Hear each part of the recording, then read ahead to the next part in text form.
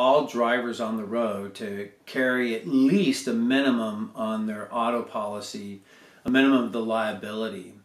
Many times though, as we purchase auto insurance, we don't really think about how much do we need or why we're purchasing the amount we're purchasing.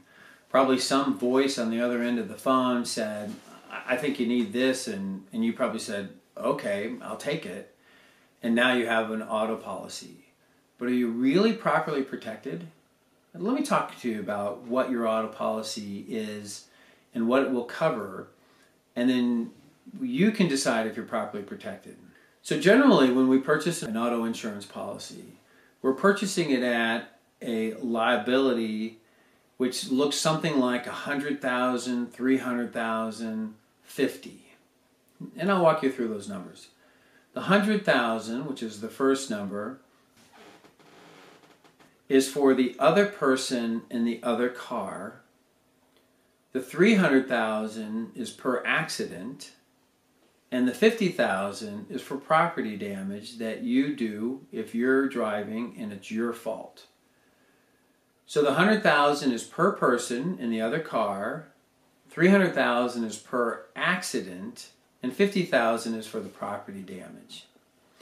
Now those numbers, the 100,000, 300,000, 50, also go backwards if you purchased uninsured or underinsured coverage. So let me explain how that works.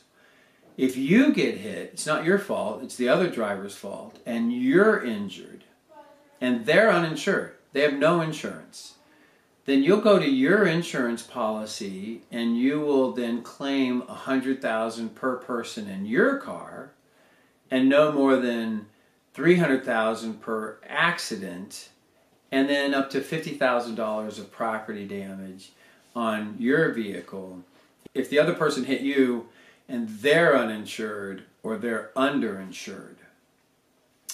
So a quick question you want to think about is, how much are you worth? What are your assets?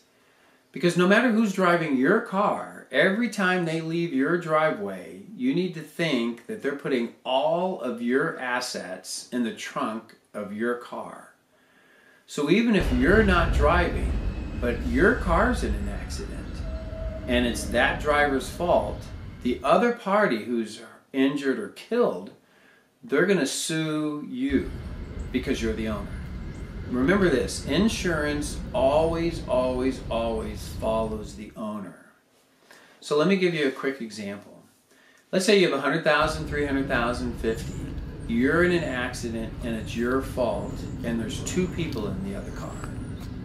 And one of them, unfortunately, is killed, kind of a worst case scenario. Well, the family of the person who's killed is going to do the American thing, and they're going to sue you. And they're likely going to win if it was your fault. Well, the judge is going to come down, and he's going to give a judgment on the human